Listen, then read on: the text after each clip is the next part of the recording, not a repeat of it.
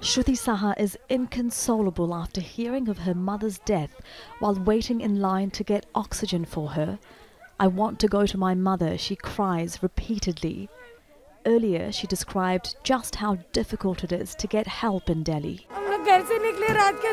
We have been out of our house since 2 in the morning. There's no oxygen available in all of Delhi, and after a lot of running around, we finally got here by around 4. Initially, there was a queue on the other side. Then we were told that we had to come to the front side and queue here.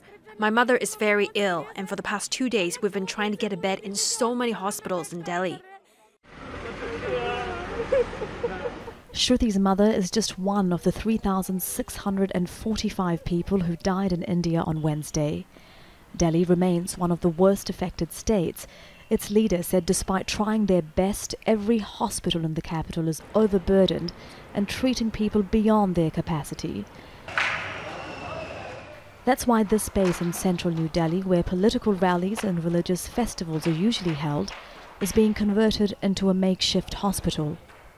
This is where the government is constructing a 500-bed intensive care unit facility. It hopes to have an extra 1,200 ICU beds in the capital within 2 weeks, but that's still nowhere near enough to meet the numbers needed right now.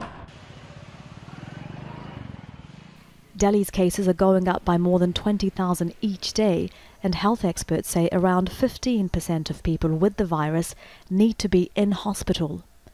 The US State Department tweeted saying access to medical care is severely limited due to COVID-19 cases, and US citizens who wish to depart India should use the available commercial flights now.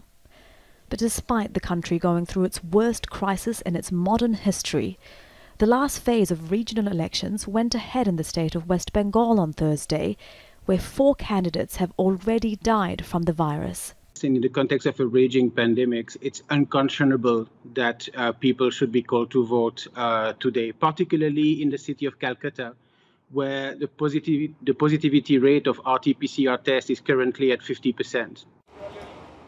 Health experts say the devastating scenes witnessed in other states will be repeated in West Bengal as a result of the large political gatherings.